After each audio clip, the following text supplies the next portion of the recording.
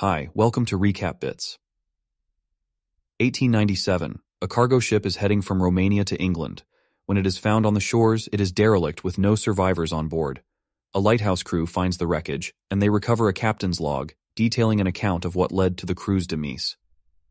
4 days earlier, Captain Elliot and his first mate, Wojciech, are looking for crew members to board the Demeter to sail to England. They are approached by a doctor named Clemens, who previously studied at Cambridge. However, Wojciech turns him down in favor of 3 other men. Clemens follows anyway. As the men are gathering their cargo onto the ship, one of the men gets spooked when he sees a crate that has the symbol of a dragon on it, causing him to lose his grip on it. The crate slips and nearly crushes Elliot's grandson Toby, but Clemens pulls him out of the way in time.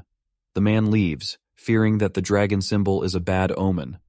Elliot is thankful to Clemens, and he boards the ship, along with crewmates Abrams, Olgarin, Petrovsky, Larson, and Joseph. Toby gives Clemens a tour of the boat, showing him the livestock and his dog Huckleberry.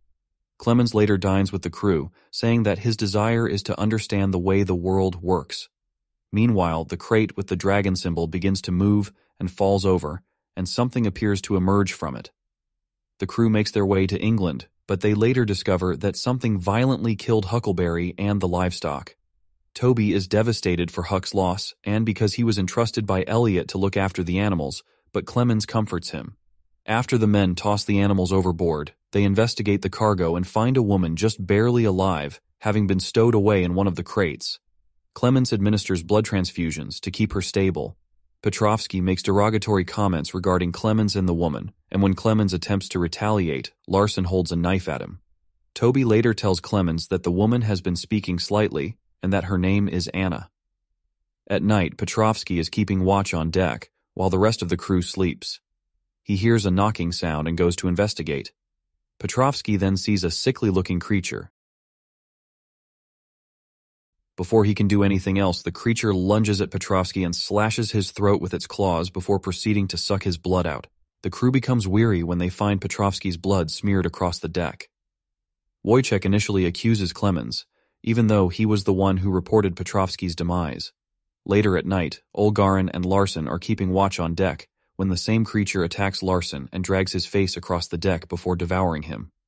Olgarin climbs high up to escape the creature, only for it to follow and bite into Olgarin's head, leaving him alive but gravely wounded.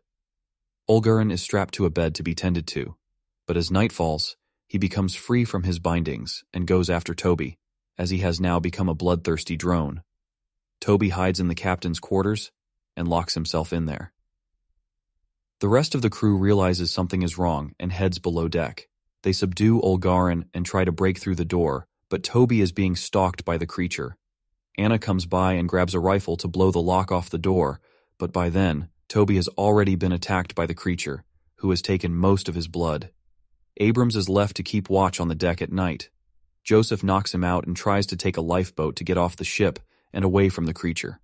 Unfortunately, it can fly and manages to find Joseph and kill him, letting the boat come back to the Demeter empty but bloodied. While Toby is placed in care, Olgarin is strapped to the mast of the ship. He claims he can hear every sound of the wind, ocean, and the blood pumping in everyone's veins.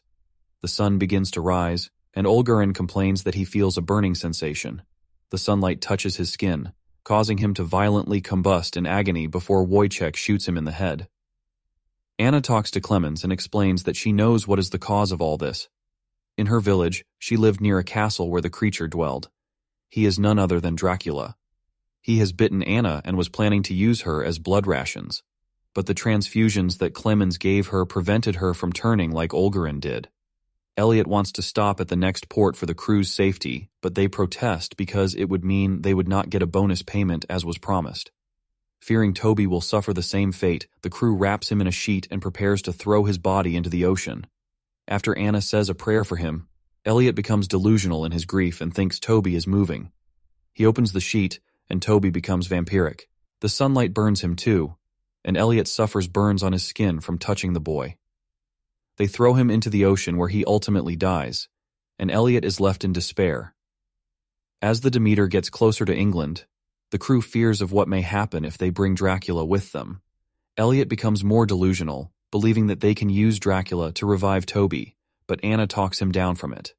The crew resolves to make their final stand with Dracula by bringing him down with the ship, even though Wojciech doesn't want to because he claims the ship is his home. Night falls, and the crew gets ready for Dracula's appearance. The vampire beast swoops by and kills Abrams first, while Elliot plans to go down with the ship. Wojciech falls through the deck and breaks his leg, and Dracula kills him before going after Elliot. Clemens attempts to fight Dracula, but the villain grabs Clemens by the throat.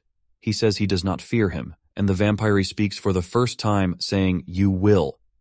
Anna grabs a rifle and fires at Dracula, then cuts the mast down so it can pin him down. She and Clemens make it off the Demeter as it crashes against the shores in England where the lighthouse crew finds it, and Dracula flees. The morning comes, and Clemens sees that Anna is slowly reverting to her vampirism. While he suggests making another transfusion, she says it will only prolong the inevitable. She bids him farewell and separates from him as the sun begins to rise, and she burns to death. Clemens arrives in London, while the entire crew of the Demeter is reported dead. Clemens goes to a nearby pub to seek out the abbey where Dracula once lived, and then hears the same knocking sound from the ship. The evil vampire is there in London, disguised as a man, carrying the same wolf cane he came on board with. Clemens follows Dracula outside and vows to not rest until he sends the creature back to hell once and for all.